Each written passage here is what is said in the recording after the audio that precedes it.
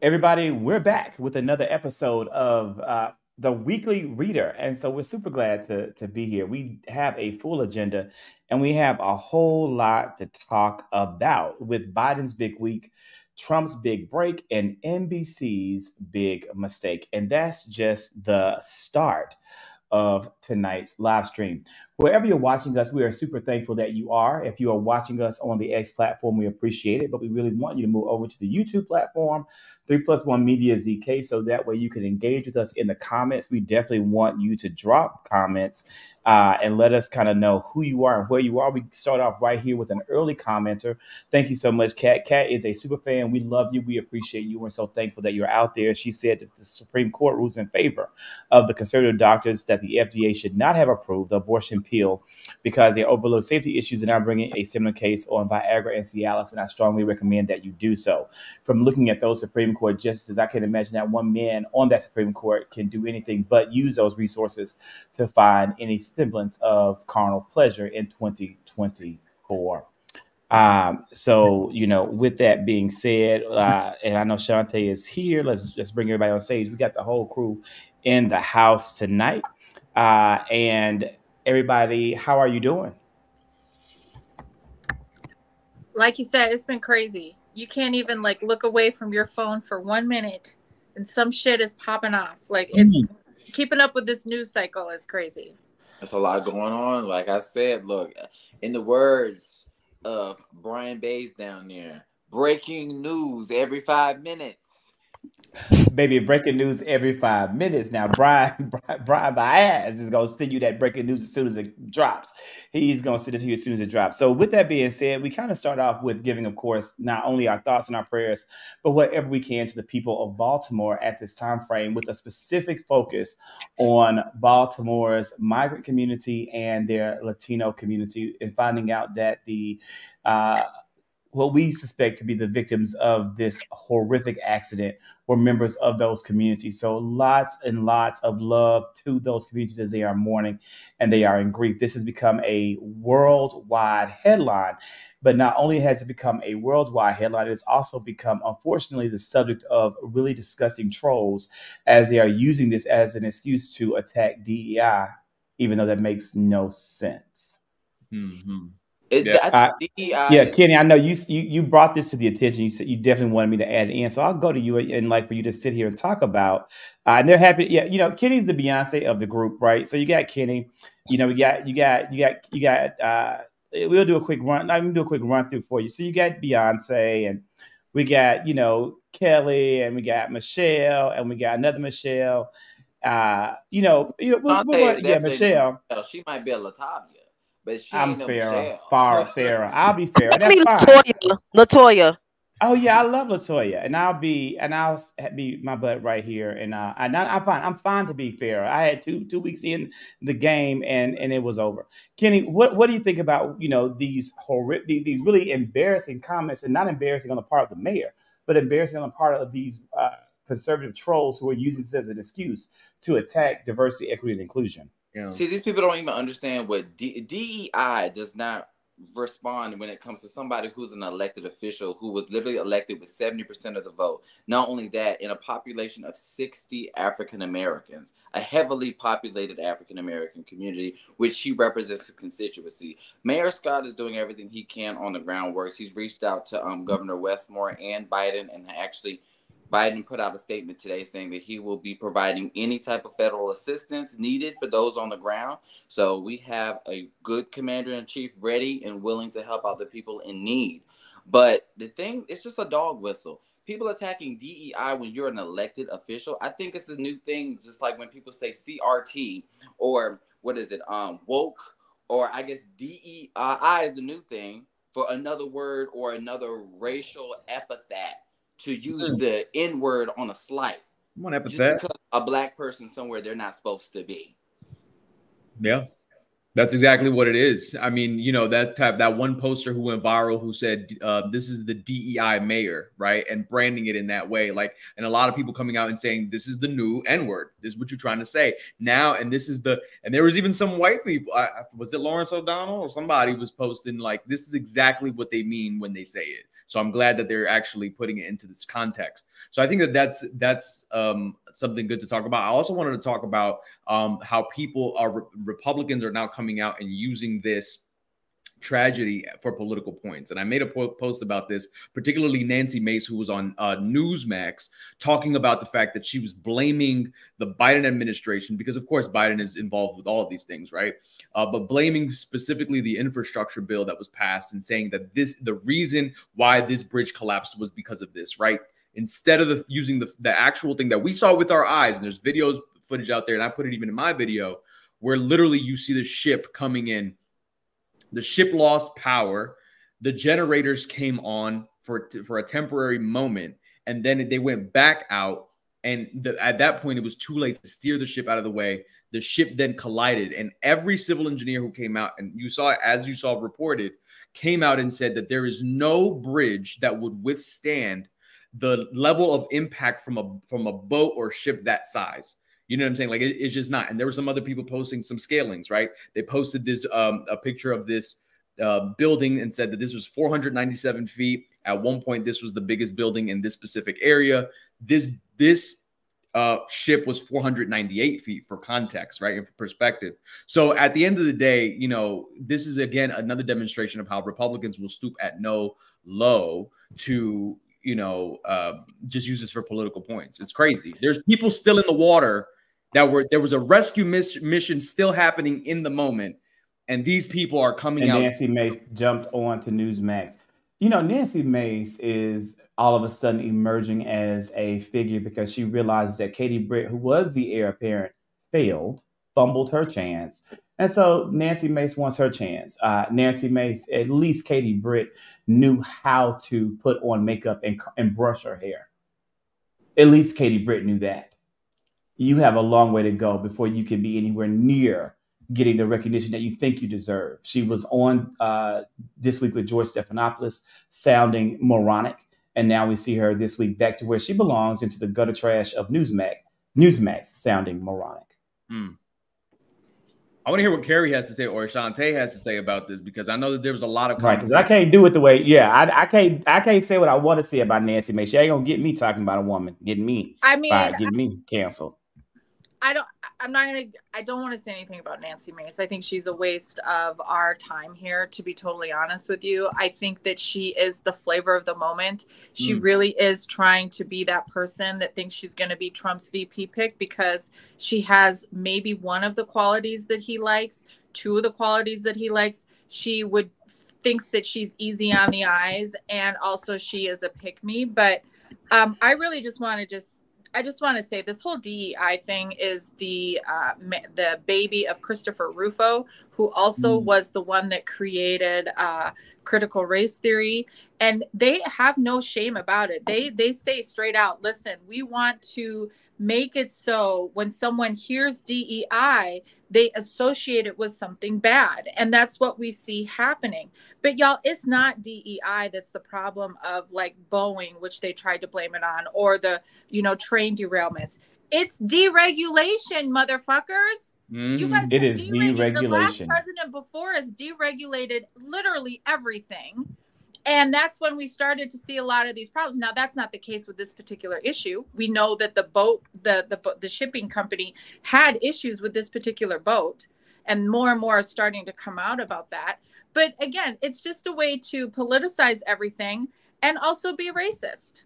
Yep. And that's what they're doing. And really, one thing that they did say that just stuck out with me, I believe it was Maria Bartiromo or whatever her name is. Yeah. She was like, oh, do you think that this is going to make inflation go back up? It's like they are just itching for the American public to hurt. They just want disaster so bad so that they can use that for political gain. And it just shows you how despicable they are. And my question is, can anybody on this panel tonight tell me what Maria Bartiromo was talking about in trying to relate this issue with the border being open? Because that Maria Bartiromo, people who don't know, she's a Fox News anchor. She started talking about the border being open and how this is connected somehow. So I still don't understand that.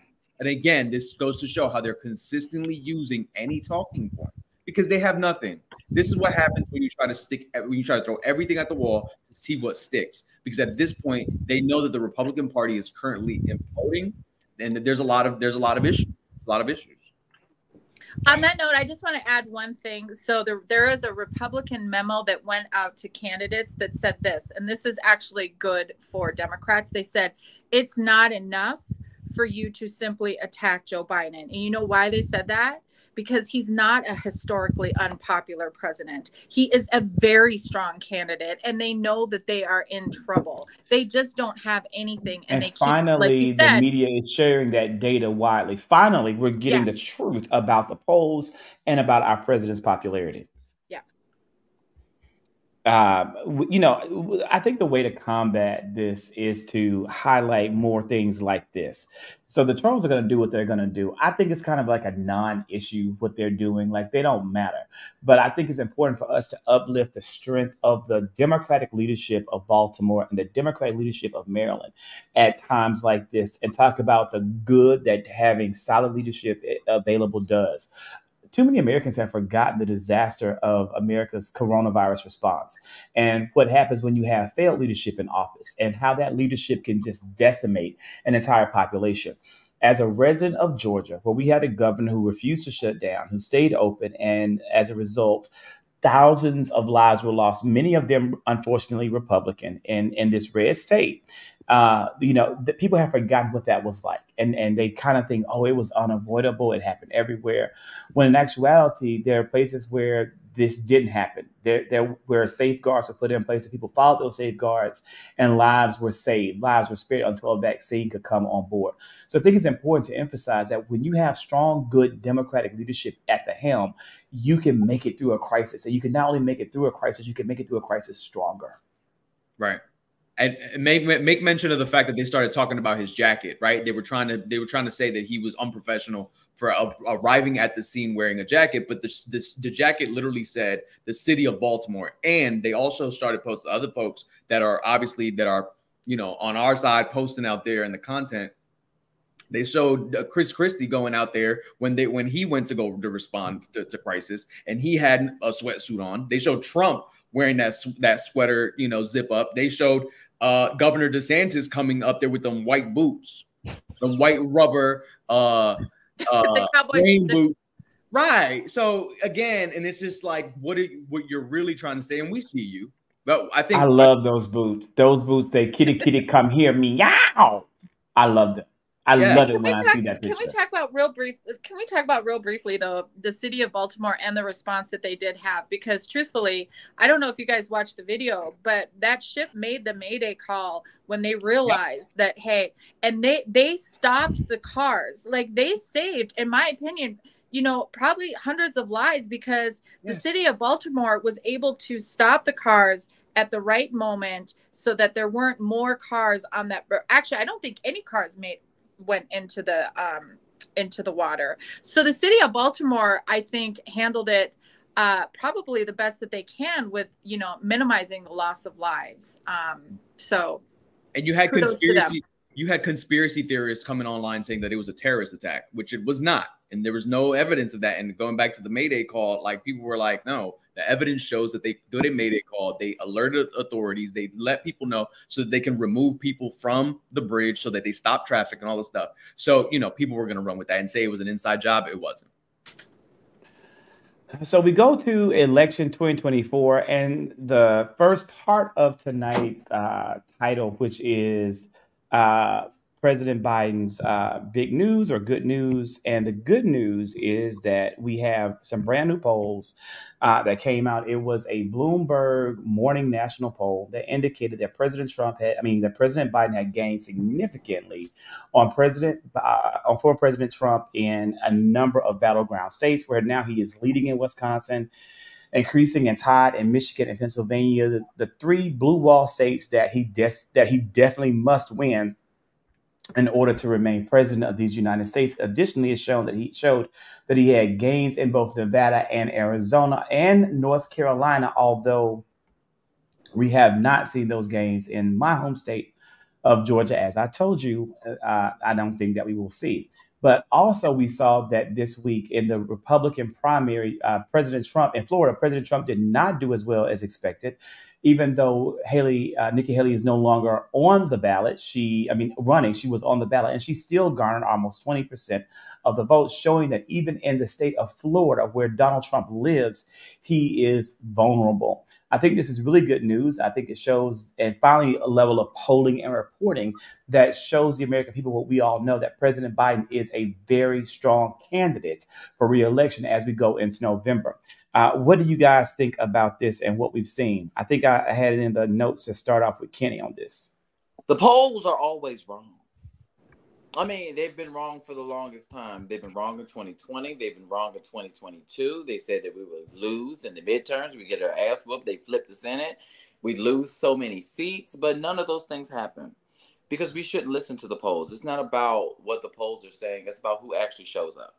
And I think as long as we continue hammering on the accomplishments of the Biden-Harris administration, that will be able to break through to voters more than whatever corporate media is trying to put out and lead with this narrative as if Biden isn't doing anything. I think if we can bring people back, like snap people back from reality, because I think a lot of people are suffering from, and I read an article, it said a lot of people are suffering right now from pre-COVID, to where a lot of us haven't been able to wrap our minds around what's actually happening or what we actually went through, to see how far we've come within this administration and how we're leading out of that pre-pandemic and moving forward with everything that's moving forward as far as like our economy, our jobs, seeing wages increase, seeing how much money we're actually investing into the states, how many new jobs we've created. Infrastructure, all of these things. I think a lot of us, we have to just hammer it home and start connecting the dots for voters so they can see it happening in their own real life. Yeah. Listen, I don't believe in the polls when we're down. I don't believe in the polls when we're up. I got to be honest. For me personally, I agree with what Kenny's saying. Like, we can't take a bad poll and say, oh, don't trust polls. And then when we get a good poll, oh, but that's the harbinger. That's going to let us know when we're going to win. I don't believe in that. I believe in, let's look at what voters are actually saying. I love that they're actually amplifying voter opinions. Like you see these accounts like the Biden HQ account and other accounts. They're actually going out, interviewing voters, Nikki Haley supporters that say they will never vote for Trump. There are, and some won't vote for Biden, but they just won't vote for Trump. So that it is what it is. Then you have, and they're going to vote for, local and state elections. Then you have some people who say that they voted for Trump in the past, but can never vote for him again. They either voted for him in 2016 or 2020, but won't vote for him again because he's gone too far. Whatever that pivot point was, it is what it is. But we're looking, and we have to listen to the actual people on the ground, because those are the people who are going to show up to vote on the day of. Are we still focused on exciting our base and looking at the people in the middle, who are the vast majority of people who maybe, I don't know, and saying, how do we bring you in? And I think we've been doing that. That's what I care about. Yeah. I mean, here's the thing I will say about the polls. I agree with everyone. The polls are, they suck, but there are some decent polls out there that are somewhat reputable. The problem is that there's a ton. Polling has gotten really expensive because no one answers their damn phone. So I read a story where it used to be where you could dial maybe 15 people up and they would get on the phone. Now a pollster has to dial for like 2.5 hours before anyone even picks up the phone. That shit gets expensive. And when money is involved, it opens up the floodgates for Republicans or right-wing people to basically flood the zone with these shitty polls, because they use them for fundraising. They use them for talking points. They use them to appease the orange man that used to be in office. But what we have found is, to date in this election cycle, the polling data for the primaries for Trump has been off from 8 to 10 points. And so when you look at that 8 to 10% margin, that's the whole ball game. That's the ball game right there. And so that's why you can't trust polls, whether Biden is up or whether Trump is up. But I think it helps people with their morale to see. It's just like, okay, there's some good news, right? So I'll take it. But we still got to do the work. Shante, what do you think? Well, Hello, everyone. So here's the thing. I'm glad the president is getting, you know, praising and finally getting polled higher. But like Brian, like everyone on the panel have said, we have to turn out, we have to excite our base. And the Biden and Harris administration gotta and their surrogates gotta do more, gotta be a little cocky with their accomplishments because they have done so much good. Like last week, are we better off 4 year today than 4 years ago? Absolutely. I mean, if it wasn't for this administration, we wouldn't have access to the vaccine. There was no plan in 2020. I was telling my mom and my sister that on the phone yesterday. There was literally no freaking plan to combat COVID.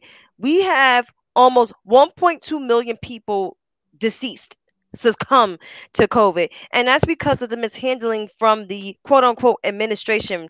And I never referred to Donald Trump as president. He is the bum and his minions, which is well, the bum, his doula, and his minions. His doula is Michael Richard Pence, and it will always be Michael Richard Pence. Michael Richard Pence cannot wipe the stench off of Donald Trump. And believe it or not, and I'm going to be real, even Nimrata can't even wipe off the stench because she said he was a great quote unquote president of that time. No, he was not. He literally campaigned and governed on fear. He said American carnage. Like, what leader in the White House would say something like that?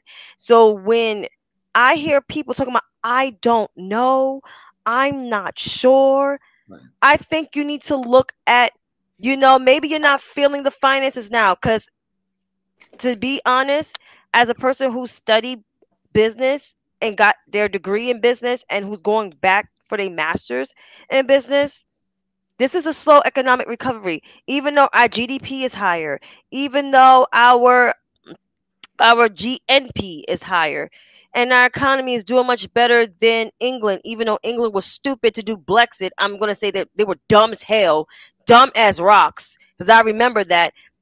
We still It's still more work to be done. Americans are going to feel it soon. I see certain prices go down in Target. I remember paying almost $9 for an Act mouthwash. Now I'm paying $6.59 at Target. So right, we know it's the corporations finagling and price gouging, right?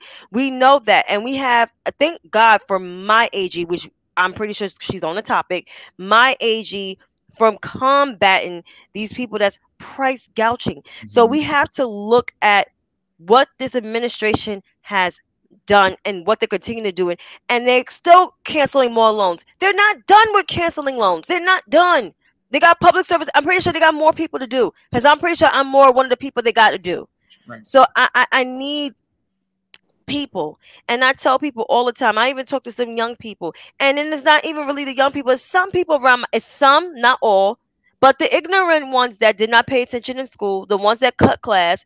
Those are the dumb dumbs that's getting interviewed by Fox News talking about, oh, I'm paying more money. First of all, that bum, that bum is the reason why the tax codes have changed. His tax code is expiring next year. That's why he's also running so hard, and that's also why Republicans are running so hard, because that tax code is going to expire on December 31st, 2025.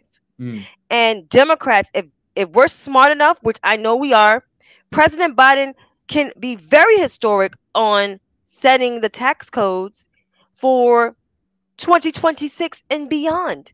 So we got to think about economics, because Republicans think of economics, they just effed up on economics. Like, look at Richard Nixon's financial plans. Ford was dumb. Reaganomics is the reason why stuff is messed up today, and Bush tax cuts was not even better. So as Democrats, we need to start thinking about making sure American families are safe, because I once heard in school, when the middle class in the middle of America does better, and when the working class, I don't like to say poor, when the working class does better, America does better economically and socially. And those social programs, not, I don't like to call it welfare, but like those social programs, the HRA programs, that's what as we call them here. It actually lifts up American family. When American families get a leg up, the country does better. So this conservative fiscal hawk, I believe, is absolute farce. Well, you bring up a Use really my good point. intelligence. Yeah, you bring up a really good point. I want to say about because you brought up Brexit, and which really was a Blexit because it really was about racism and xenophobia in Great Britain, as is a lot of the fastest rise in European countries. And so they allowed conservative leaders to push this decision on them, to encourage them, and to inspire them to make this decision that has cost them an economic recovery and has pushed them to, I mean, really the brink of financial disaster. A great article popped up. I want to say it's from the New Yorker. I think it came up as the Apple News Spotlight article while I was like in spin class today, and it popped up on my phone. I had to silence it, but I looked at it very briefly, and I said to myself, "This is going to be a great piece of content because that could have been us." Had Donald Trump been reelected, that would have been the financial situation of the American economy. But because of Bidenomics, and I don't care if I don't work for the administration. Unlike the dumbasses saying that we're getting paid, I don't get paid. So I can say what I want to say. I don't work for them. I like the term Bidenomics. I'm going to say Bidenomics every time I talk about the American economy because Bidenomics has kept America from going off the brink into a recession and has helped us continue to improve and has us on the right financial track as stocks are soaring, as people's retirement funds are getting more money in them to pad against what could happen if the worst comes to worst in November. So I have absolutely no problem with that. The last thing about polls is I agree with what everyone has said. Polls have. This is the problem. Let me give you a little bit of a different approach. Polls point out issues that we need to be aware of and problem areas that we may need to address. But the biggest issue is that we can't look at the polls on the television or that the mainstream media is picking out to show us because they have a different agenda at play, which is about panic, fear mongering, clicks, and views.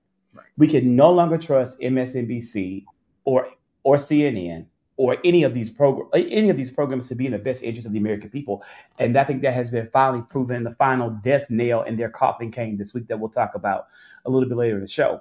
But what I do is I look at Simon Rosenbaum. I think it's Simon Rosenberg or Simon Rosenbaum. I look at a lot of different people and a lot of different polls. So I don't look at just I don't look at just what they throw at us because they pull the worst of the worst to cause panic and fear. But I look at a variety of polls to say, yes, this is where we're going. And every time we've had like a MSNBC highlighting a poll that shows Biden is down, I have found 4 other polls that show that Biden is up. So that's why I'm like, you got to do your due diligence and then do your research in what you get to then say where the real issues are. And so in looking at all of the polls that came out at the end of March, I'm saying Georgia is not trending well at all. So that lets me know there's a lot of work to be done in this state, and it's time to apply pressure to the Georgia Democratic leaders, although it will make a difference. But still, the effort can be put in place to still push them to do something, although they won't do anything. But again, we can still try. But go ahead. No, go. I was gonna say was just, Zach is right. And also there's another thing, and I don't want to see I have to address this demographic once again. I feel like white voters, the majority, not all, if it doesn't apply, let it fly. The majority of white voters, what the problem is like they vote on their feelings. They vote with their pocketbooks mostly. They vote with their feelings, and they vote for what is fresh and new instead of what is good for the country. And what's good for the country is you need good leaders that can unite a country. And the president is trying to do that with all his might. It's just you have the party of now the bum and his and with the pre MAGA era of Reagan, that's the party of today. And unfortunately they don't want to work with the president. They don't want to work with the president. You don't have to agree with the president on his ideology, but simple stuff like voting rights it's it should not be a ensuring that the government issue. doesn't shut down. Even more simple than voting rights, just ensuring that the government doesn't shut down. But it's just sad, and you know, like that demographic once again keeps voting with, and that's why sometimes it's hard to trust. It's literally hard to trust because, especially more so the white women, you think if your right to choose and your child's right to be who they are is under attack, and you're still going to vote for people that's not doing anything. Like, this was the least productive Congress I ever saw in my Well, almost 38 years of life. one thing, and I'm going to go to you next, Brian, but one thing that I think we have to say, one thing I've experienced on social media, I am out here making videos that constantly get attacked and suppressed.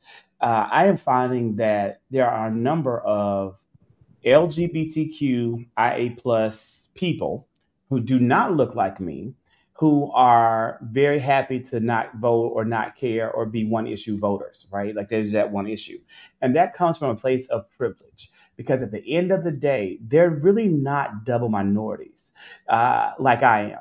Like I'm a part of multiple marginalized groups, and there's no hope for me if Donald Trump is reelected to serve as president of these United States. There is a lot of hope for them because they can adjust, they can shift, they can blend in. They are going to be okay. It's me. I'm not going to be okay. And one thing that not enough people are doing, in my opinion, is bringing up the true reality of the fear that is in our hearts. Like I am literally deathly afraid of another Trump administration. And I have no problem saying that it's time for me to lean into that fear and show that to the American people in the social media content that I'm creating. Because fear is one hell of a motivator on the other side. Maybe it'll be also a motivator on our side. But Brian. the also motivator, and go ahead, Brian. I'll chime in on that. No, I think what you were gonna say is maybe what I'm about to say about that specific point is that while they have fear, we have hope. And I think that there's a complete difference between that. But I'll let Kenny talk about that. But how is our hope? But how is the hope? How is hope working right now? That's the problem. I was going to. Hillary Clinton had a phenomenal hope platform in 2016, and that hope didn't override Donald Trump's fear. It didn't override the fear of the browning of America. It didn't override the fear of a woman being in power. It didn't override the fear that we're going to take something from them that we could never take from them. So I don't know if a hope message from us is what people in America need to hear. I think that was in 2016. I think it's 2024. It's a different era. It's a different context. I think it's a different political landscape. And I think, to be honest with you, we saw that hope in 2020 when he won the first time. Again, and we talked about this last time. Biden came in at a time where there was a dichotomy that needed to be shown. And he showed a direct antithesis and contrast to what Donald Trump was. Donald Trump didn't give a damn about masks. He didn't give a damn about people dying. He didn't give a damn about actions and measures to help people live. And at the end of the day, we saw him for who he was when, at the end of the day, Biden came in as a statesman. Biden came in and said, we're going to have these virtual rallies. We're going to sit around and do intimate conversations with people with masks. We're going to do at-home rallies. Get in your damn cars and honk your horn while I'm up here speaking, so that way people are safe and do the social distancing. And that was something that he was critiqued for. But at the end of the day, he won. And at the end of the day, it's not going to win in 2024. I think you're wrong. I don't. This is the thing. People need to hear me and Brian argue more because we disagree a lot about a lot of stuff. And let me give you a very brief breakdown of why it's not going to win. People had hope in 2020, and unfortunately, what you see on social media are a lot of people who thought miracles were going to happen, like this was the Prince of Egypt, and Whitney Houston and Mariah Carey were up on the stage singing, that there will be miracles, and that miracles will happen in the course of 3 years. And what's amazing and what's crazy is that there really were some miracles that happened. Some great, amazing things happened in the first 2 years of the Biden administration. Although the majority of Democratic leadership in our Congress was slim, great things did happen.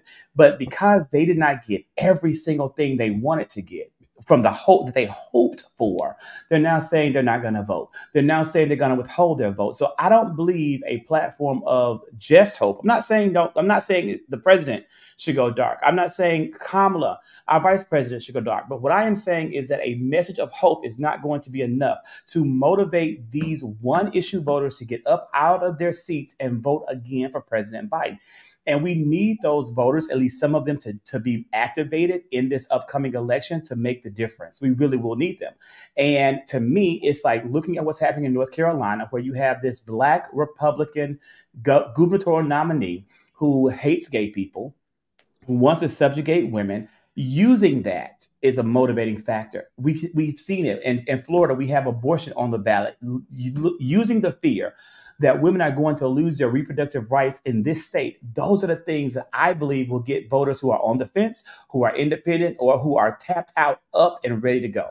We can talk about the fearful love all day. I mean, the hopeful love all day, but I don't think it's going to work in 2024. I just want to say this, and I don't want to interrupt the guys and Miss Care Bear down there, but I'm going to say this, and people going to hate me for this, but real is real. New York. Most of the voters are stupid. Okay, like I'm sorry, but most American voters they're foolish, and they're not waking and paying attention to understand how our democracy is at risk. It's literally at risk. When they see more people like me, like you, Zachary, like you, Mr. Kenneth or Kenny, like you, Brian, like you, Miss Carrie, like me, Shantae, when they see people like us voting, it scares the dog crap out of them. For example, we're all marginalized communities. You want to get technical? Care Bears, parents' marriage, they trying to roll that crap back. And let's be honest.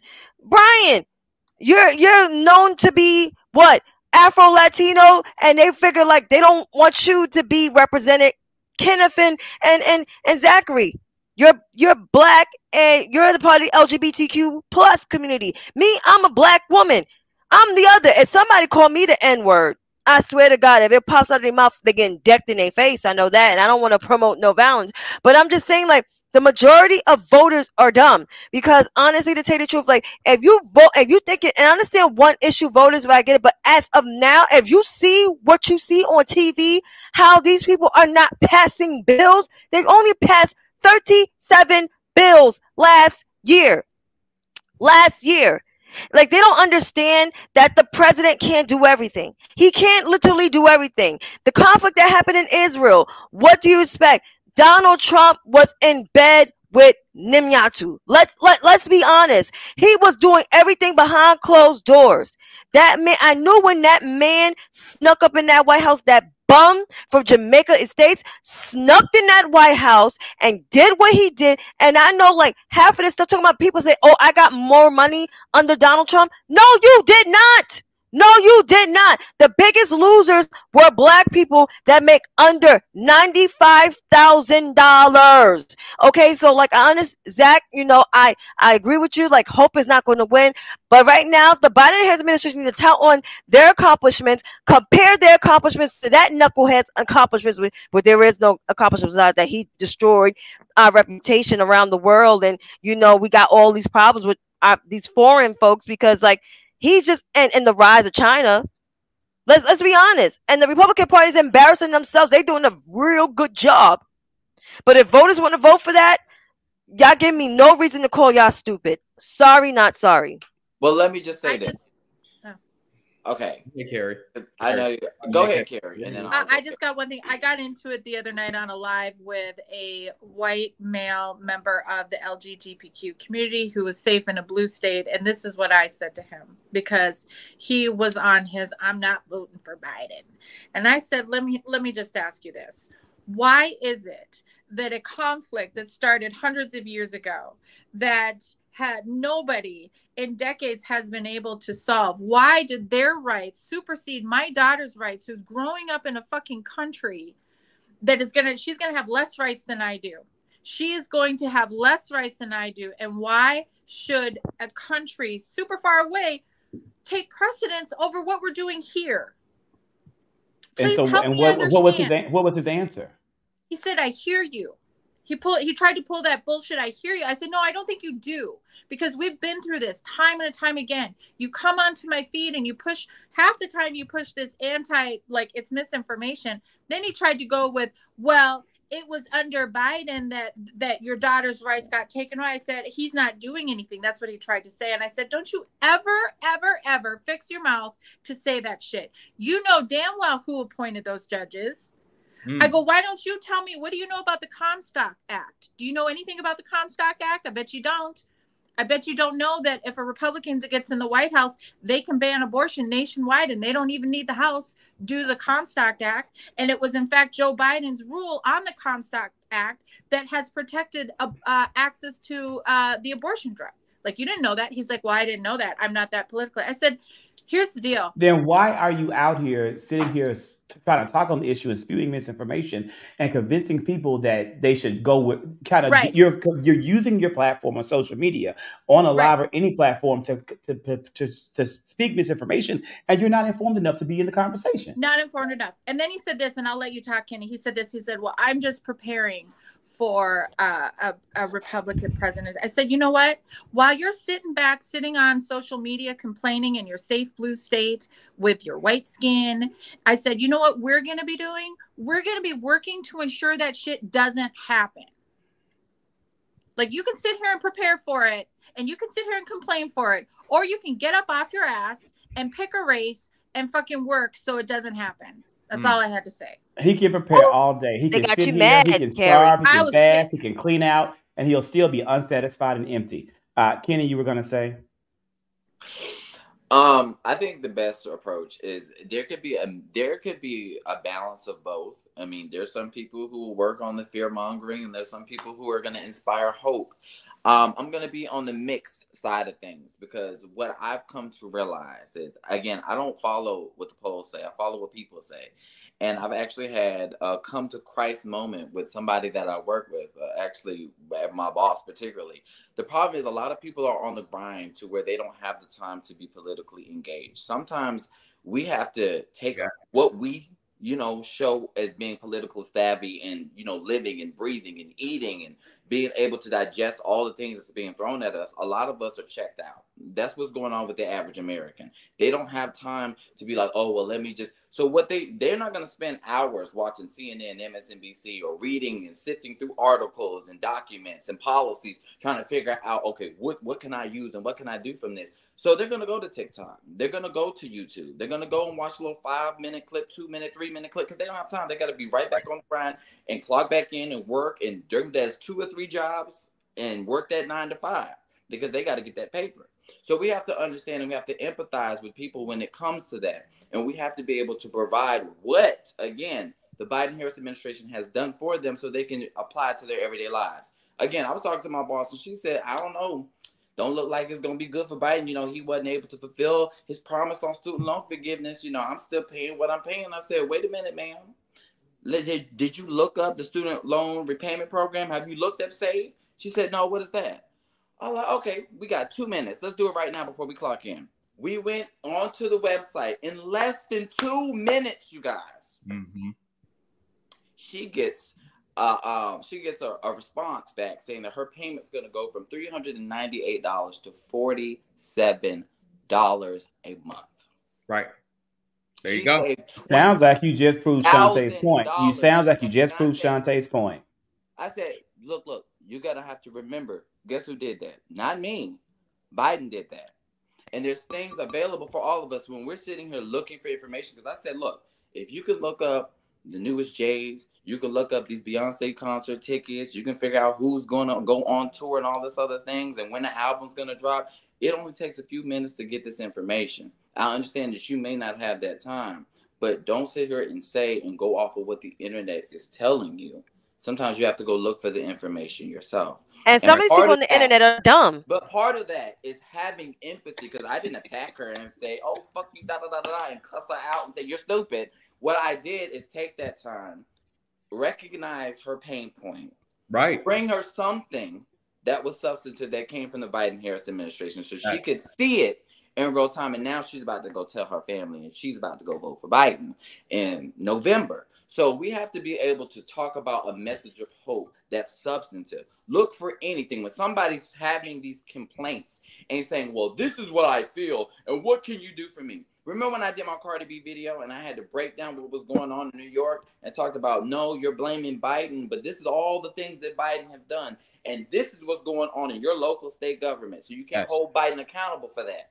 Biden did. She don't even But live what there if they anymore. know that? I don't know where she lives. But what if they already know that? In Georgia. What if they already know? What if they already know that? What if they say I know? What if they, and they truly do? Because just so you all know, this was not my first go around with if this they guy. already know that, and they're on this free Palestine thing, and his vote doesn't matter, child. Let that girl go. And you know what's so crazy though? Like the UN literally voted for a ceasefire. Like they literally did, because like was it Ambassador Thomas? That's her name. Was you know, because she's living here, because the UN is not that far away from my house. I mean, they was literally talking about they're doing a ceasefire, literally a ceasefire, and it was Hamas was rejected Biden's deal at first, and you know Netanyahu's corrupt ass, he gonna do what he do. So as one of the people on here said, reportedly, Hamas rejected the ceasefire and then began to once again launch rockets directly at Israel. Now, I look at multiple news reports. I look at Al Jazeera, as well as like the Israeli, Jewish Times. I look at a whole bunch of different things, and so I'm very careful in trying to even say what happens over there, because I feel like a lot of misinformation is getting to us. But that was several reports that I saw that Hamas rejected the ceasefire deal. That this was just recently, because I this heard was yesterday. This was last night. They said last night okay. that Hamas was not accepting the deal, and then they launched multiple rockets over to Israel that were intercepted by the defense systems. But I do want to keep us moving very quickly, because we've only talked about Biden's big week. We have not talked about Donald Trump's big break, and that he is not going to have to pay the $454 million. He only has to come up with $175 million, and he gets 10 days to do it. Does he even have that money? Because he's selling Bibles. Because is he asking God to do it? If God don't do it, it won't get done. Is that what's going on with these Bibles? Here's the thing. As a lifelong native and still current resident of the great Empire State, because that's what we call our state, next to the Garden State. What's up, Brian? So, here's the thing. Donald Trump was always broke. I mean, he ran for president the first time because he was running to pay his bills. He had to settle for Trump University. Y'all remember? And then 2020, he was running to still keep that little money in his pocket that he got, even though he accepted his presidential salary, saying he didn't accept it. That's a whole ass lie. When you was building a hotel during the time, your tenure of your residency inside the people's house. And then now you're really running hard and you're grifting off the people, and people still dumb enough to give you some money. That's why he said his followers are a cult. They're a damn cult, and he ain't got that money. I can't wait for that raggedy ass building on Fifth Avenue, because that's the dirtiest building on Fifth Avenue, to get seized, because they already took some of his names down off the ones that's by my house. You don't think he has the money? I think that he was broke, but I think the presidency enriched him beyond all of our wildest dreams. That's all I mean, he. So you think he's got some mad money buried some damn where? He does. In his. Well, he's gotten lots of donations. He has foreign governments giving him money. He has people giving him money in hopes that he becomes the president. They're lining his pockets. So he has a public grift of now selling Bibles. I'm soon he'll be selling probably Holy Trump water. But in addition to that, I think that there's a funnel of cash coming in from like people from all around the globe who are supporting him and helping him, I think, raise his money.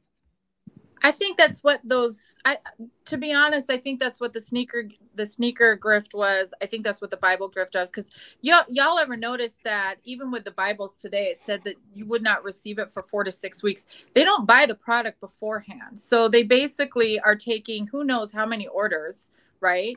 It's going to this funky LLC with a building in, like it's this little building, whatever. It is ripe for money laundering. Like if you wanted to take foreign donations from across the way, how many Bibles are you selling? We don't know. He doesn't have the Bibles up front. my thing is, how do you brand the Bible? Because it's not just the Bible, right? He has the Constitution, the Bill of Rights, the Declaration of Independence. He has like a couple of different things that's on there as well. How do you take a Bible? Like, how is that legal? That you take something that's already created, you just package it together, and you're able to sell it. And it's not cheap either, by the way. It's not like, I didn't look at the price, but it's not like it's a $60. It's a 60 to get the Donald $60. Trump Bible. It's like $60. Okay, it's like $60 to buy your own Trump Bible. It says, "God bless Actual the Bible's like USA," for $15 in the store, and then you could get it online, and depending on. it's the You King don't have to wait James 4 to version 6 too. weeks. But is it written upside down so that when he holds it, that we'll be able to read it the way that he holds it? It's got to be written upside down. Is it Old Testament and then New Testament? Because he doesn't know his testaments. He don't even know what testament he's living in. Oh He my can't God! So even I read. remember. Do y'all remember? I saw the video that just went re-viral again on CNN when they asked him about the Bible, and the guy was like, "What is your favorite like Bible verse?" And he was like, it's personal. I don't want to talk about it. And he's like, the guy was like, "Are you an Old Testament guy or a New Testament guy?" And he's like, equal." I was like, "You have never read this book. You've never opened this book. Like, it's clear that you're not a Christian, like by any." It's clear, like, and so I don't know. But my question is, how do evangelicals, this is the question for me, how do they still not see the truth? Because How do they sleep? How do they sleep at night? They're evangelicals. It's in the name. Evil. Evangelicals. Evil. So when they do that fake praise and worship as a Christian, when they do that, they want to pull out the Old Testament on people, because the Old Testament speaks about the wicked, even though they worship the wicked. Psalms 37. Hello, somebody. I got an evangelist in here. Hi, Don. And then and then the New Testament talks about the blood of Jesus. They ain't living in the New Testament. If Jesus was still and it's Holy Week this week, and he's selling in the Bible and don't even have the words right. It's Holy Week. He's an abomination. Crazy. Sorry, y'all. No. I don't think that. I think the true Christians, and when I say the true, I mean the ones that actually do live by the book of God. I don't think that they are diehard Trumpers. But as far as like the evangelicals who use the church to grift, to avoid paying taxes, to enrich themselves, I mean, he's their best buddy. And also too, he's also promising, if you look at what the Republican Party is doing, is they're promising, hey, we're going to get rid of pornography, we're going to get rid of abortion, we're going to get rid of the LGBTQ community, we're going to do all of the things that you want us to do, but hey, we just need your support here. And that's what's happening. What I love is that, there's a brand new show on Showtime, or maybe Stars. I think it's Showtime, that showcases the reality of King James and the fact that he was also a member of the LGBTQ community, that he had numerous relationships or of an intimate nature with men. And that was a large part of why in his, as he was making people like William Shakespeare and other writers adapt the Bible and translate the Bible, he put certain language in there specifically to denounce the rumors of his own sexuality. That's a brand new show I think it's on Showtime, but it may be Stars. I'm not sure the name, which one. And it's about a mother who was in court, who was determined to rise the ranks. And so she made sure that her son would seduce King James. But also I want to say it's really, it's nasty work that Donald Trump is selling Bibles during the Holy Week. It just dawned on me that this man did this and brought this out right at Easter time. Yeah. God is turning. He's going to resurrect on Sunday just to blast Donald Trump. I'm sorry. I'm telling you, he thinks this election is his second coming, but child, nobody knows the time and the day, and it ain't never coming back. You ain't never getting back into that old one. You ain't never getting back. And so you know what? He may think that November 2024 is his second coming. It looks as though Ronna McDaniel thought that this week on NBC would be her second coming. But unfortunately, she was sadly mistaken because the people were not having it. When I say the people, I'm talking about the journalists, but I'm also talking about those of us who counted on MSNBC for fair political news. She represents NBC's big mistake. Rona Romney McDaniel was hired by NBC to do news commentary on NBC programs as well as MSNBC. And the outcry was loud and it was plentiful. What do we think about this? I think we start off with, was it Brian or was it Carrie? You think Brian? I don't know, but my take on it is good fucking riddance. I'm glad people are using their power to say what they need to say on social media, and we're seeing that people are listening. These corporations, like, again, we're in a new era. We are in a complete new era where people are listening to the masses that are doing the outcries on social media, and they don't want the fallout. They don't want the backlash. Like, gone are the days where corporations and media outlets were able to do whatever the fuck they wanted to do and not get any backlash. Like, we've seen that multiple times through many different, different examples. And this wasn't any different. This person, Ronna McDaniel, was somebody who peddled election misinformation and tried to, subvert democracy from her position in the RNC. Let's not forget who this person was. And then she came on to the airwaves and tried to go back and still say some of the same lies. Being a contributor. What was going to happen when she became a regular? No, fuck that. We don't need you in the media. We don't need to give you equal timing. And at the end of the day, we're glad that you're gone. Glad that she's gone. And I think now she's trying to get legal counsel to try to sue or try to figure out what's going on there. But she should sue Donald Trump. She should sue the RNC for booting her out after she changed her name, after she gave away every ounce of morality and or morals and ethics that she had. That's who she should sue, because they're the ones who ruined her career. They're the ones who made her untouchable. Well, them along with her own bad decisions and her own lack of character and her own poor judgments. What is there to sue for? No one wants to see you. We're not going to let you tank this network the way that you tanked the RNC. But it's the fact that they even thought and had her under consideration is the problem. Agreed. That's where we're having issues, because you lose your credibility, because we understand that corporate media is moving far right. It seems like they want more right-wing talking points because they want to appeal or pull at, I guess, Fox's audience. But that's stupid. If it's not working, you're going to lose your core audience. You're already losing your views at this moment, because of how you're moving. And that's where the problem is. You have to remember who your base are. We want honest reporting. We want credibility. Fox News is not trying to win us over. Fox News is not doing one single thing to get me to watch them as a viewer. But yet somehow CNN and MSNBC feel as though they should do more to appeal to the Fox News viewer. It makes no sense to me. The only reason Fox News has the leading ratings of cable news is because you have two networks competing against one. Fox News is the conservative outlets. CNN and MSNBC are fighting for the exact same audience. That's the problem.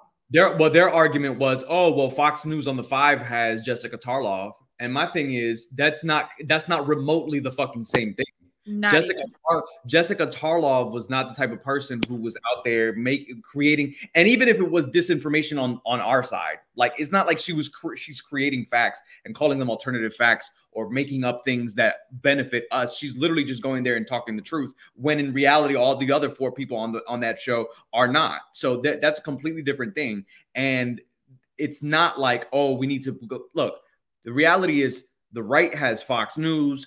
They have Newsmax. They have OANN. They have all these different outlets. At one point they had. Are those real? Are those like real though? Like, no, they are. They are. Shit, we got 3+1. I think 3+1 is equal to those trash boxes. Well, yeah. Well, and we have 3+1. But what I'm saying is that we don't have a real platform that does the same thing that they do. Like, we don't have anything that's comparable to what they do, right? Like, where literally when Tucker Carlson was on Fox News saying the fact that he believed, his lawyer said this, that no one believed that this was actually real news, which is a fucking bullshit ass lie, because they packaged it as news. But at the end of the day, like, we don't have a platform that's like that. And my question is, when are we going to have our side create a platform that's going to be combating that the same way? Yeah. Like, we always say this with CPAC. Where's DPAC? Where is DPAC? So, and that's Terry, you were going to add in. I was going to say you got Roland, because Roland Martin made a big post today about how he is not funded, and if he can only get a fraction of what they're giving to these other medias, he could transform the landscape for Black journalists and for liberal media, today. And it's not there. And think about it. NBC and their president, Caesar Conde, was going to give Ronna Romney McDaniels $300,000 to just show up and talk news every now and then. And look at all of the educated, trained, professional journalists who lost their jobs in 2024 alone because newsrooms have shut down. But yet they're going to give this woman $300,000 to show up and smile the way she smiles, looking like this right here.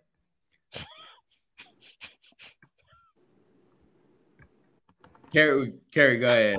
I mean, here's what I gotta say. What is Ronna McDaniel? What she sucked at her job. Like, what insight is Ronna McDaniel going to give us? How to lose elections? How to lose elections? How to not fundraise? How to, like, what would she be contributing?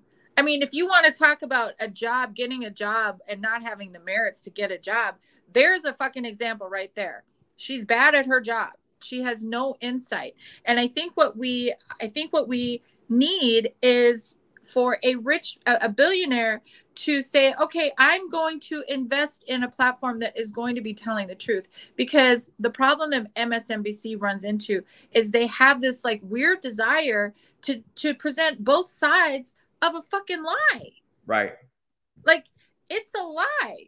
There is no both sides to that. We don't need you to push out the Republican talking points, which they do. Look at what happened with the president of Harvard, y'all. They were used, like mainstream media was used to push out the Republican talking points, and they fall for it every freaking time. And then they wonder why their base isn't tuning in anymore.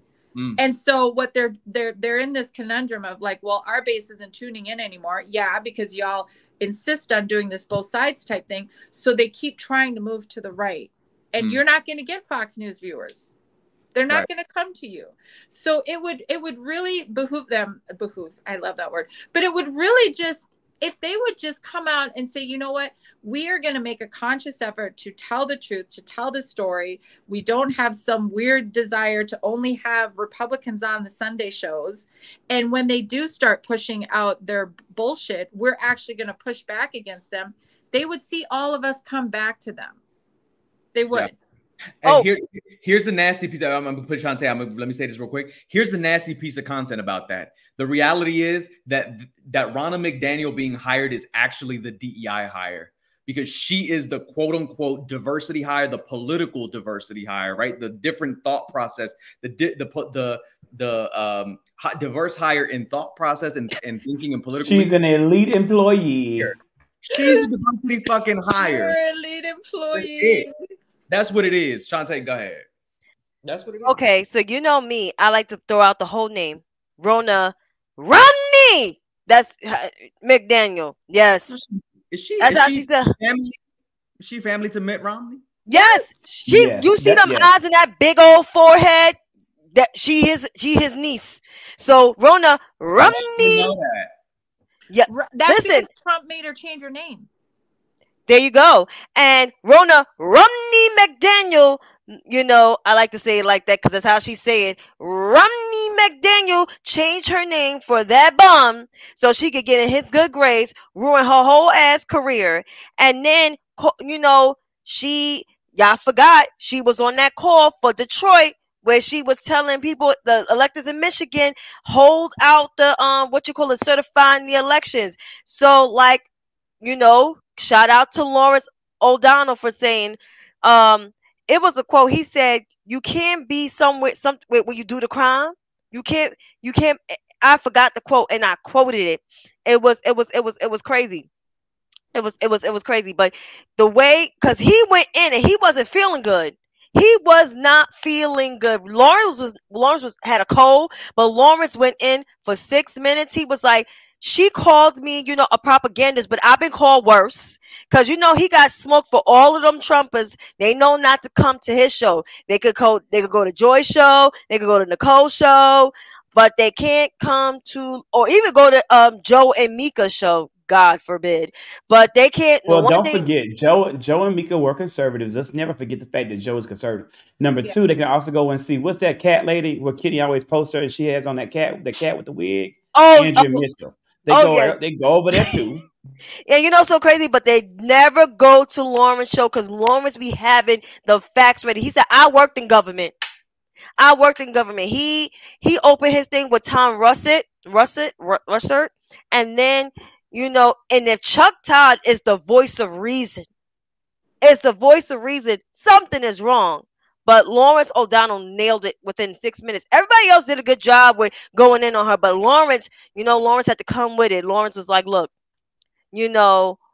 I mean, why she? First of all, I'll ask her and I'll show her the questions. Why did you change your name? I'm Why did you do gagged. this? I'm gagged. I just looked at that's what I just looked up. Trump asked RNC chairwoman to stop using Romney in her name report. This is the Hill. This is not. This is real. Like this isn't a conspiracy. That's crazy. Yeah. Why hasn't this gone viral? When was this? But you know what's so before crazy? she took office. Like that was a Yeah, condition it's before of her she being became the named. RNC chair. Yeah. Michael was a whole, but he was a thirsty motherfucker too. Willard, yeah, Willard, Mitt Romney. I'm saying people full-fledged names. Willard was so thirsty. Willard talked crap about him in 2016, but probably supported him. Was trying to get into his administration, like Christopher. They were so thirsty. Christopher, James Christie was thirsty. Willard, Mitt Romney was thirsty. They were all thirsty. And the reason why Christopher didn't get in because Jared was like, "You put my daddy in jail when you was DA and no, when he was a U.S. attorney in New Jersey." And then Willard basically was like rejected by the Trumpers because he was talking crap in 2016. And Raphael was talking crap, and Raphael jumped on board, and so was Lindsey Olin Graham. Lindsey, yes, and Timothy is trying to be his vice president, along with it's a couple of them. And Nimrata, if Nimrata was offered the job today, if Nimrata Nikki Haley was offered that job today, that woman will take that shit in the heartbeat. She will use her orphan husband because her husband was a whole ass orphan. That's why she's pro-life, you know, because he was probably his mama probably was a drug addict, probably didn't want him, or she had no money, probably didn't want him. Yes, I'm going there because Republicans, you know, they use their tragedy as why they're pro-life and why they this. Allegedly, yeah, that's what I said. If Nimrata was to take that job, because Nimrata really wants to debate Kamala Davy Harris, vice president, not knowing that vice president, all I gotta do is pull up her history as the governor of South Carolina right then and there. She's already done, especially she's the shortest served U.S. ambassador in history. Can I just tell you something? Speaking of things that we didn't know and relationships that we didn't know, did you know that Bibi Netanyahu is really close with Jared Kushner's father? Not surprised. They're crooks.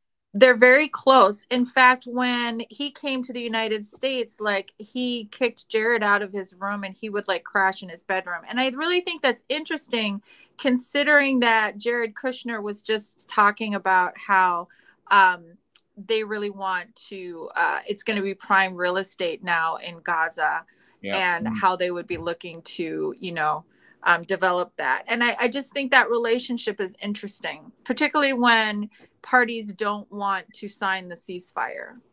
And that's what we have to do as content creators. Yeah, that's what we have to do. We have to get that word out. We have to we see a lot of activated young people with great intentions and a great heart for change protesting Democratic candidates and Democratic leaders, while Republicans are saying they want to wipe Gaza off the map, and they're getting no smoke, they're getting no heat, especially Nimrata. We have to find a way to really help people understand that they're being used, that they're being by the opposition to do the dirty work of the opposition, and they're not going to garner the free Palestine that everyone with a real heart wants. They're actually sabotaging that work. We've got to get the word out. Yeah. That's the piece of content right there. Jared Kushner saying that it's prime real estate. Beachfront condos, like I like that just made me sick to my stomach. And then I read that they are very close. And I We just need to think all five of how us. disgusting that is. What we need to do is all five of us, like every week, pick like one thing, and we all make one piece of content during that week about that one thing. So like this week, we should all make between now and Friday. And for those of you out there as well, who want to join us, we should make a video indicating the prime real estate comment, Beachfront what condos. that means, beachfront condo, what that means, what it represents, and why this is a part of a bigger plan that is the antithesis of a safe and secure Israel and a free Palestine. We, of course, have here. I will lose the panel. I know if we keep going over time, we are definitely at the hour mark. The only other things we want to talk about was where in the world is Vice President Harris? And the answer is this week she spent some time in Parkland, Florida, commemorating the and fighting and advocating for gun rights.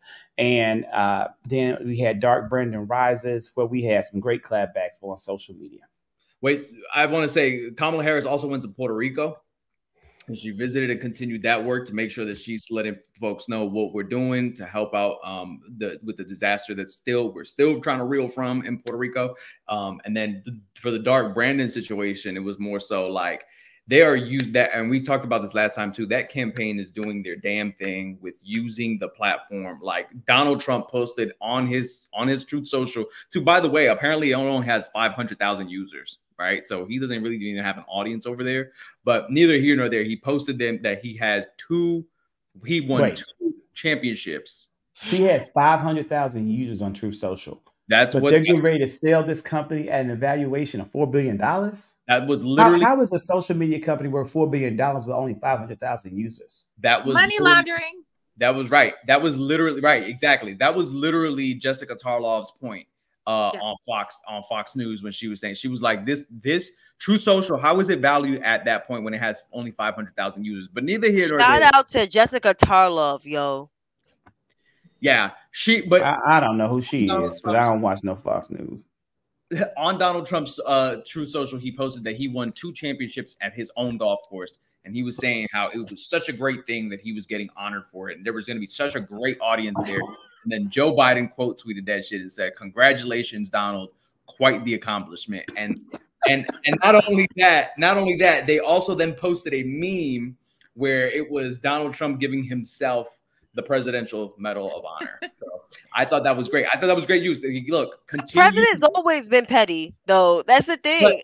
But the fact that now all he is a Scorpio viral like that is what we really need. We need someone who, again, he's showing that he's taking off those gloves, and we have to continue to spread that, because those are the moments that not only go viral, but show not only his humanity and that he's relatable and that he understands and he's in touch, but the fact that we have to use that platform, which has more than about close to 40 million people on there, to see that he's fighting against it, because that's what we want.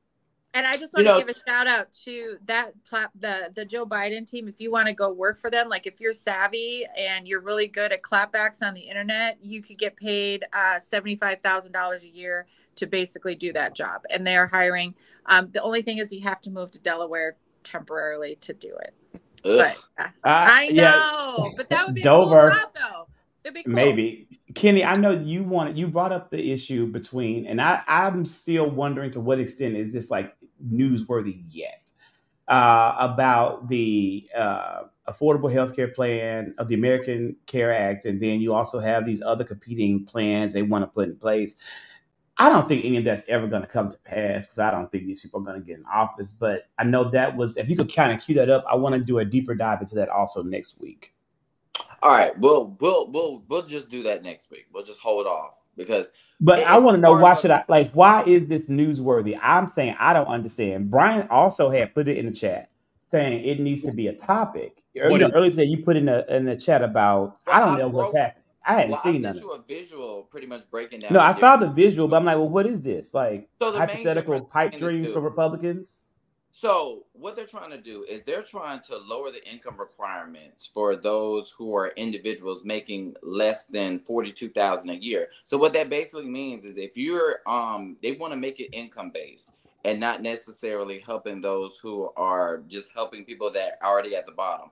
Also, most of their policies is only benefiting the employers rather than the employees. So if they're going to remove certain mandates and certain requirements for healthcare and benefits for employers to actually be able to qualify for their employees. So in other words, if you're Boston and CEO and you only want to pay people $6.25, you don't have to give them health care. You don't have to give them any type of benefits. So with the ACA, that keeps that and holds the employer accountable for making sure that their employees are actually being able to get these benefits. So, well, I guess we can break down it in next episode because we don't got that much time. But is there any chance that there's no way that's going to ever come into law? It can happen. No, it can happen, but it's unlikely. It's very likely. No, that's what I'm saying. I want to understand how could that come to be? In a Biden presidency, he's already vowed that he is going to protect the American worker. He's going to protect the people at the bottom. But under a Trump presidency, and if they can get the House and the Senate, it's going to guarantee to happen. Because he wants to make sure that right now because the Affordable Care Act is. I think you're saying if there is a Republican majority across the board and they control all three houses of government, then they will easily be able to put this into play. And the only thing stopping it has been Democratic control of a House or the presidency. Yes, if they allow this to happen, what they're going to do is right now the Affordable Care Act is a federally controlled program. They want to put it onto the states. We already seen in certain states, even states like yours in Georgia, when we see that we put it and bring it back to the state level, you might lose funding. Y'all had money sent over to y'all to expand on Medicaid, and y'all chose not to do that. Y'all just withheld those funds from the American people. Governor Brian Kemp and the Republican-controlled legislature chose that. But I guess you're right when you say y'all because the people voted. And we know what the people are, according to Shantae. So that's why I said this is very likely if they want to put all this back into the states and say, well, the states can decide who can get this money. The states can put the age requirements. The states can put income requirements on this. Then this is going to be a problem for the American people. It has to be controlled federally because we can't trust the states. If you're in a red state, you're in danger. Yeah. And people also, young people don't have, that's another problem of why I'm like really struggling with young people. Because they've never lived in a world where they didn't have health insurance under Obamacare. They don't know what that life is like. They don't know because it's been there for the majority of their existence. Before we go off there, can I just say this real quick? Breaking news in Alabama, Democrat Maryland Lands defeated Republican Teddy Powell because she highlighted IVF and abortion rights in her campaign for a state house seat that was previously held by the GOP. What position is this? This is state house seat. So she won like an Alabama state house seat. She won an Alabama state house seat because she made IVF and abortion central to her campaign. I also want to say that you said Alabama. I just don't know if you caught yourself saying it that way, but that was the most country thing I've ever heard you say. Alabama. That's how you said it. Mr. New Jersey. I'm just pointing it out. Yeah. So I want to just say that real quick, and Jamie, and it is breaking news because Jamie Harrison just posted about it in the Biden HQ account and just retweeted it. Alabama's 10th state house district, and this is important because one of the things that we consistently talk about is how IVF and abortion is going to be central to the 2024 elections. And it's going to be important that Democrats have, and they are, right? The Democrats are championing reproductive rights because this is a thing that is moving the needle. And we're not just seeing this in blue states. We're not just seeing this in blue areas. Alabama is a ruby red ass state. And at the end of and this is a white woman. This white woman. Can we put that on there? White woman, right? And let's hope she remains a Democrat. And she flipped the seat. And she said, and she flipped the seat. And that is something that's big. We can do that. We can replicate that across the country. This is something that's not out of reach. And I want people to know that because this is what I was saying earlier, the hope message that we need to be given. The fact that there is hope but that's not on hope. the That's other not side. Hope. That's not hope. That's not hope.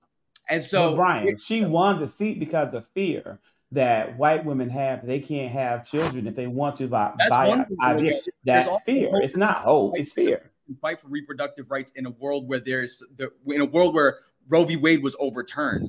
look, people are tired of being told that this is a fucking consequential election. They hear that every fucking election cycle, and they are tired of that shit. And we're talking about election cycles being what they are, cyclical. Every election is going to be harder, no matter what. Because if they see people like us, yes, we're America. This is America on the panel. And that is true. But at the end of the day, people are tired of that same messaging. And I don't think that fear works on our side as much as it does on their side. And my argument is, and I wanted to go back to what Kenny was saying, was that hope, not just with cliches and platitudes, but hope by saying the achievements and the accomplishments that this institution and administration has been able to accomplish is a very different thing. And hope won in 2008. Hope won in 2012, and it may not have won with Hillary Clinton, but there was a lot of things going against Hillary Clinton that we always can dissect. But we're talking about 2024.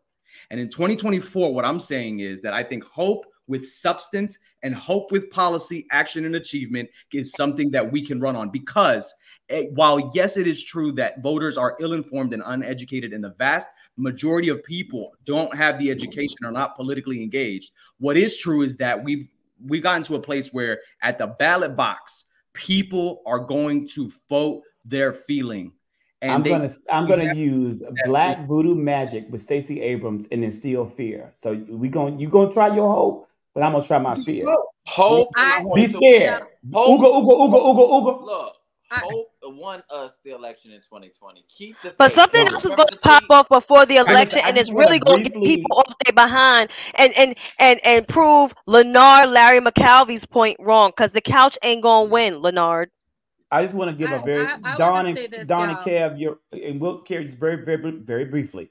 Don and Kev, you're right, but this district, the Alabama 10th, did not include just Huntsville; it only included a portion of Huntsville, and also, in Madison County, where this district is, it is 72% white, 72% white. So, in Madison County, Alabama, is very, very red. So this is indeed, a pretty big deal. So shout out to the people of Alabama and to white voters for coming out and fighting and defending their rights in the state. You're going to say, Carrie? I'm just going to go on the record right now as saying I truly believe that Joe Biden and the Democrats will sweep at a percentage that is going to blow everybody away. And I do honestly believe this. I'm perfectly fine with people feeling that this election is going to be close and that we need to put that extra work in, because we do. But if you ask me, hope is going to win. I think people enjoy. They might not realize it just yet, but life under Biden, we have a boring president that doesn't yell at us every fucking morning, right? We don't know if we're going to be in war when we wake up. The stock market, people are seeing their 401ks grow. And, when you talk about getting those white suburban voters, that 401k has a shit ton to do with that, y'all. It does. It does. I agree with that. We're gonna get our legislators. We got to talk about the legislative branch. We're gonna make that's gonna be remain blue. The Senate may be a tough uphill battle. We're still gonna have probably 51 to 52 seats. We're gonna have that John Tester's crusty ass gonna win his seat, along with Mr. Sherrod Brown. He gonna win his seat because Sherrod Brown. Jackie Rosen has got to. Jackie Rosen has to win a seat. Everybody that's a Democrat, that's running as a Democrat, got to win their seat. Period. We got to flip that house. We got to make sure Brooklyn runs Washington, because Brooklyn right now is running Washington, and we got to keep them running Washington. If you don't know who Brooklyn is, Congressman out of Crown Heights and Bed-Stuy, a.k.a. Hakeem Sekou Jeffries, and Brooklyn, South Brooklyn, Charles E. Schumer. Yeah, we got to keep Brooklyn in leadership, because we got to make sure. And Angela also Brooks is where? That's in Maryland. That's me, Angela. But listen, and that's a really good. Now, Carrie, I think hands down, the popular vote is going to be hugely in favor of President Biden. But we have to find a way to maintain the momentum in Wisconsin, Michigan, and Pennsylvania. We have to find a way to finally come out on top in Nevada, Arizona, and Georgia. And Atlanta. We really need to find a way to be competitive in North Carolina and maybe even Florida with Donald Trump's poor standing against Nikki Haley, and the people who are saying that they are never voting for him if they voted for Haley. With that being said, everybody, thank you guys so much for joining us. Every Tuesday we are here. It's an open seat, an open invitation to those of you out there. If you want to join us, just let us know. We have room for 6, and we'd love to have you sit in with us on a conversation. We'll see what happens next week and see what the big news will be. We'll see you soon.